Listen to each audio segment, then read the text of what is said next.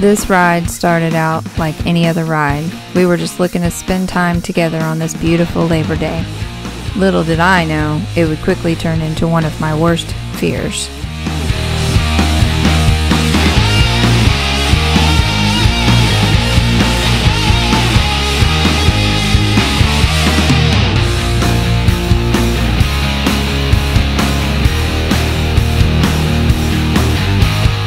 We've ridden this road many times. What we didn't know was that the county did some road maintenance a week prior and left debris in the road.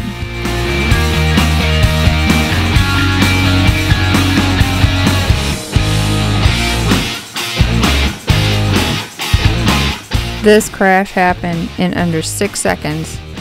I understand that we're all responsible for our own ride. However, I feel there was negligence here as there were no signs posted and you couldn't see the fine patched gravel in the road. We found out another motorcyclist went down in the same spot just 2 days prior to our incident. He unfortunately didn't fare as well as we did. He was beat up pretty bad.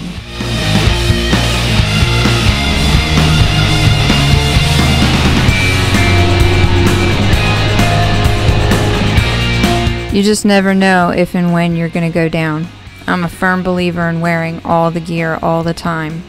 Let me know in the comments if you think the bike is salvageable.